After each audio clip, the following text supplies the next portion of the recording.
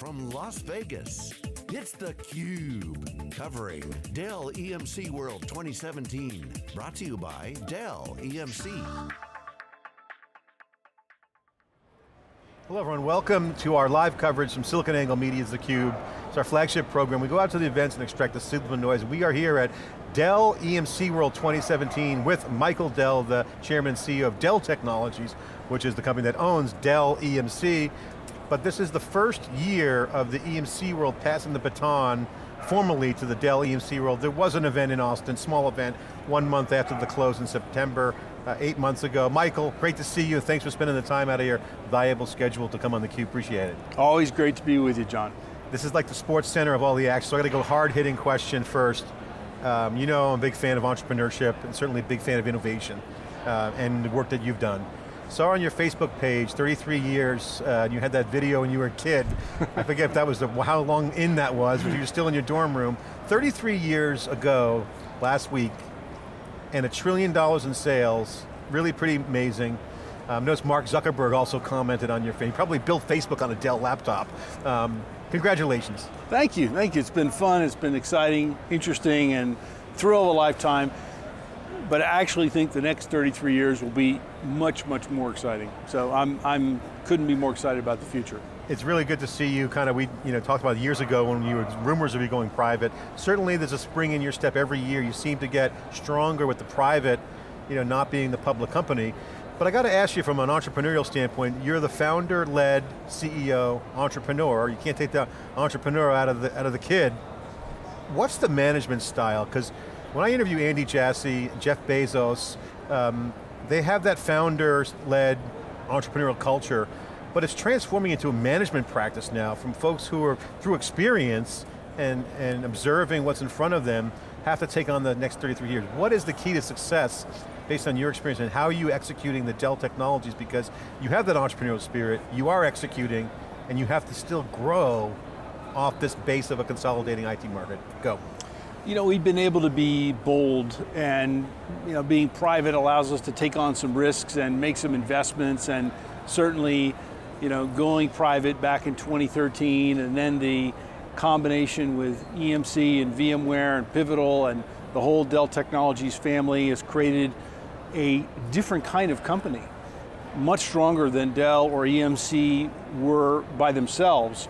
And customers have reacted very positively to that. So when I step back and look at the future of our industry and what's happening with digital transformation, and then all the assets and capabilities we have now, again, couldn't be more excited about the opportunities ahead. Bezos said on his interview, I'll ask you the same question in context to your world. He said, Amazon started out driving his car around and going to drop stuff at the post office, and then it became what it is today. And he said he still has the guiding principles that's timeless for his culture, which was lower prices and get stuff to the consumer fast. That's been the ethos of Amazon's culture, and a lot of other things wrap around it, but that's been kind of the guiding principles. What is your guiding principles that have been timeless for you as an entrepreneur-led CEO? It's been customer focus, it's been big years in listening, it's been understanding the customer's challenges and opportunities and designing the company from the customer back. It's been understanding the technology, and then finding the intersection between the customer's challenges and the technology to create the solution. And I think that's stood the test of time for us and worked really well, and wow, I mean the opportunities ahead of us again are even much, much more exciting. Well, congratulations. So I want to ask you the question that on everyone's mind here at the show, is obviously the EMC, Dell EMC, culture's still intact. We gave Howard some props on the combination, the merger of equals. But now you have obviously a strategy, I'm not going to deny it's a pretty good one. Mature market, consolidating, win the game there, you see that happening. But the question that I have is the growth strategy, okay? Because you now got to have a growth strategy in a hyper flywheel market called the cloud computing, cloud native, Kubernetes, machine learning, Pivotal. What is that growth strategy as you build off that existing market? Well, certainly with Pivotal, we've got kind of the tip of the spear of our cloud strategy as the platform to develop cloud native apps, the operating system for the Internet of Things, and the digital transformation for many of the largest companies in the world. And then with VirtuStream, we've got a mission critical public cloud for those super high performing, intensive workloads. VMware driving the software-defined data center. Everybody wants to have a data center that is software-defined. And what VMware has done in virtualization obviously is unparalleled. Taking that into the network and into storage. VMware's got incredible momentum. I know you're going to have Pat on tomorrow to talk more about that. When we put all this together with the consolidation that's going on in the existing several $100 billion client and data center business, the combination together, we're very well positioned to grow. I got a lot of heat for a few years ago when I said to Pat Gelsinger, hybrid cloud is a destination that most people go to, but I made a comment, I said, the cloud is not a product. Hybrid cloud is not a product. And you can't get a SKU on a hybrid cloud. You can't say, give me a hybrid cloud. It's more of a mindset, destination of the customers. You said on stage today that private hybrid cloud and cloud is a way of doing IT. Explain specifically what you mean by that, and how does that translate into growth for you? Well, let me take you back to the internet, okay? Because if we were having this discussion 20 years ago, we wouldn't be talking about the cloud, we'd be talking about the internet, and we'd be talking about our internet strategy and our internet product division and our vice president of the internet, and where is all that today? It's everywhere, right? The internet is part of everything. Internet is a way of doing IT, and cloud really is the same thing. If you look at these large public cloud companies, what they've done is extrapolated the workload up to the application layer. And that's what we're doing with Pivotal, that's what we're doing with the software-defined data center, that's what we're doing with converged and hyper-converged infrastructure, and that's why all those things are white hot in terms of growth and customer adoption. The internet was a bubble that burst, and everyone had a website, remember those days. But you mentioned the internet, let's just stay on that for a second, because that's interesting. Software has changed, right? Shrink wrap software, enter the internet, you download it. Okay, now you have the cloud, it's SaaS. So we were just talking in our intro that the role of a software company isn't the business model of selling software, it's how software works within the business model of this new modern era of computing. What's your vision around that? Because a lot of people will say, and I even said to you privately, where's the software play? And a lot of people jump to that, right? So what's your vision around software? You don't have to sell it. I mean, Facebook doesn't sell software. They have software DNA and they're open source, but their business is an application. Can you explain your vision on software? Sure, well obviously you've got mission critical apps, right? You've got some of the traditional platform 2 kind of apps, and you got the cloud native apps. And there's a right place and a right way to develop all those. And it's not a monolith, right? There are many, many different approaches within that. That's why we see it as a multi-cloud world. For cloud native, Pivotal is clearly our platform and a winning platform, and has tremendous momentum, and avoids this problem of lock-in that many customers are starting to experience with the public cloud. You can leverage the public cloud, but also run them on-premise. In fact, 80% of the Pivotal Cloud Foundry instances end up on-premise. Then for the traditional apps, the Platform 2 apps, VMware is continuing to do great.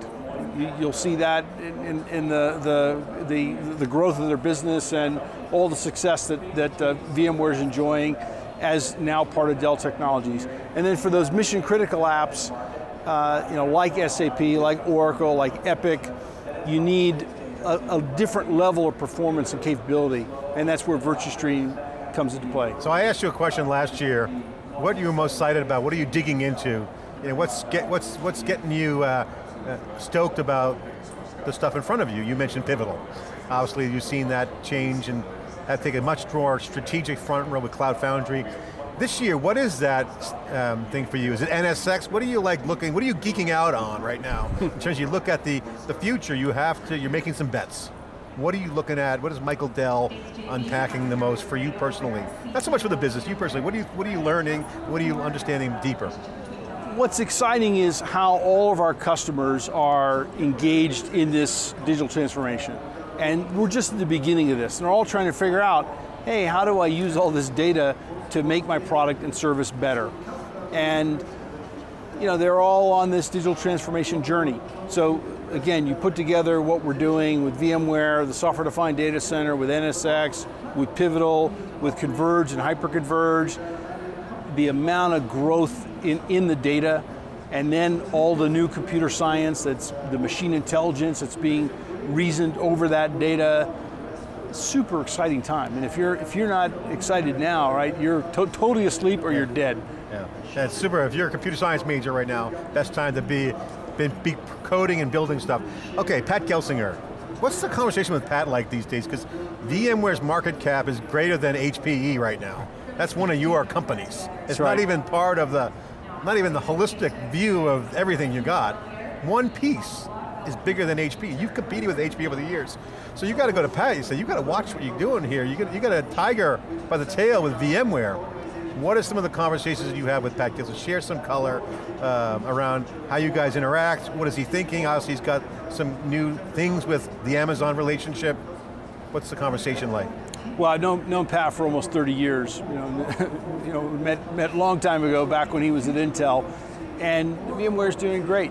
And the team there continues to innovate in virtualization now with the whole software-defined data center. I am particularly excited about NSX because what you can do when the network is delivered as code by virtualizing the network and virtualizing all the functions in the network, all the layer 4 through 7 functions, and then run that on top of our open switching.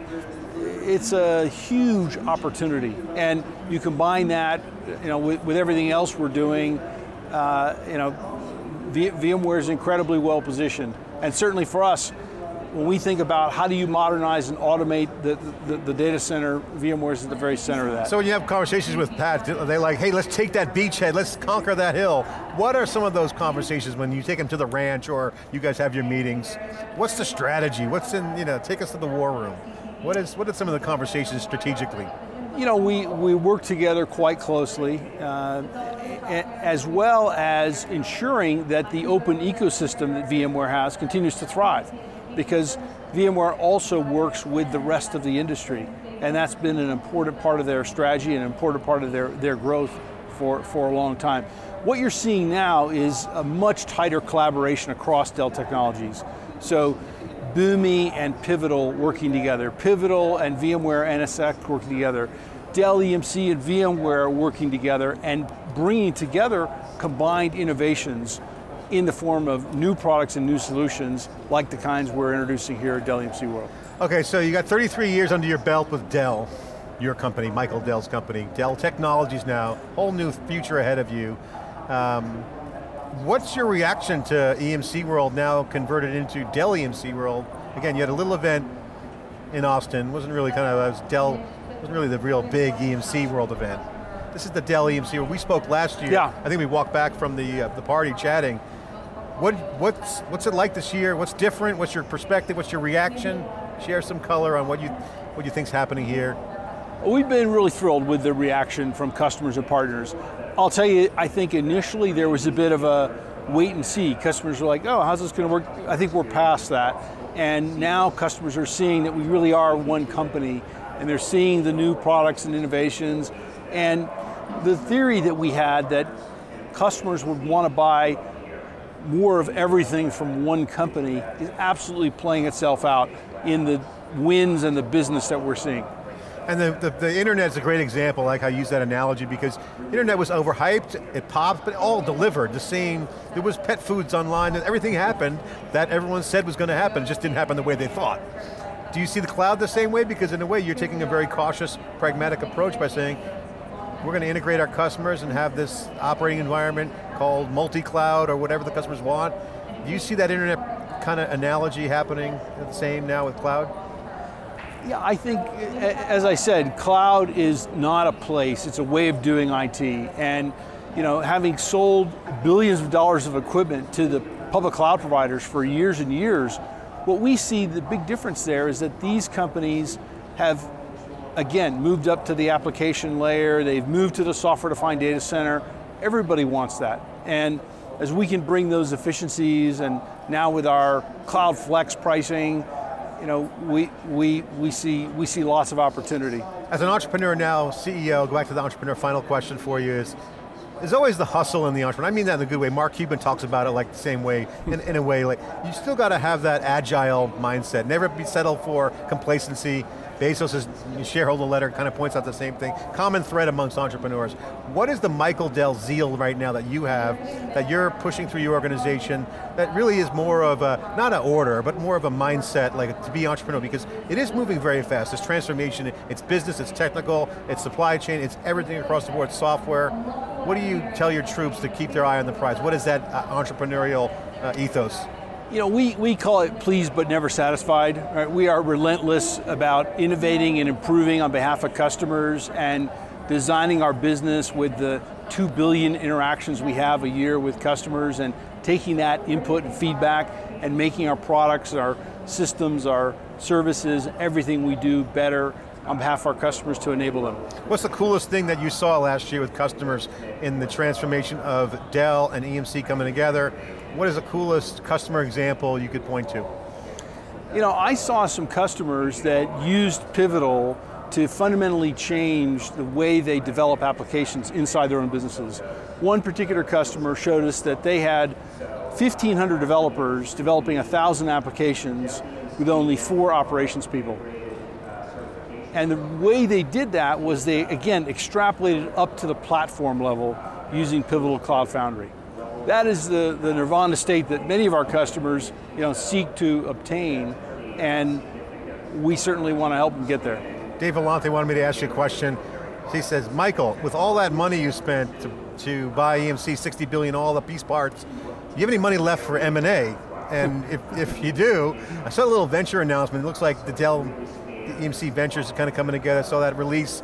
So good to get the hands in the water. You invest personally through your capital company, but M&A is a lot of activity going on.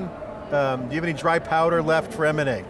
We sure do, and we've already made some acquisitions, both in the Dell EMC level and at the VMware level. And of course, Dell Technologies Capital, we're now having a bit of a coming out party explaining what we're doing with the portfolio and the new investments, and lots of new investments in machine learning, deep learning, security, and cloud, and all the kind of next generation business models that are important to us. Well, are you going to be involved in some of those decisions? You going to see them all, or does that all roll up to you? Or are they going to be autonomous? I'm involved in them, but look, we got a fantastic team with Scott Darling and team, running the show there, and I'm there to support them. Well, great keynote. Final question. You mentioned AI a little bit, some machine learning. You brought that up. Good to see you not really hyping up the AI and not having anything to back it up, not promoting AI. Everyone's coming out and saying AI. So I had to ask you, what's your take on AI these days? Because obviously, augmented intelligence is here today, but AI's been around for a while. Neural networks has been around for years. What's your view on AI, and how do you see that impacting Dell EMC, short, medium, long term? I think the potential here is really tremendous. It takes time though. DARPA had this contest to see, could you drive a car through the desert, vehicle through the desert 150 miles back in 2004. The first year, I think the farthest they got was 8 miles. By 2005, they had lots of cars completing the entire 150-mile journey. Now, we still don't have self-driving cars. That was 12 years ago. So it does take time for these things to evolve, but the level of improvement and advancement in the processing power and the learning that's going on in these systems is tremendous. And again, when you have hundreds of billions of nodes and all this data and increase in processing power, it is really a Cambrian explosion. We do think of it as the 4th industrial revolution. And to me, that is incredibly exciting. Michael Dell here inside theCUBE. Michael Dell, Chairman and CEO of Dell Technologies. And this is the Dell EMC World 2017, the first of the Dell EMC World. Congratulations. Great to see you on theCUBE. Thank you, John. More live coverage here at Dell EMC World 2017 after the show break. Stay with us. Be right back.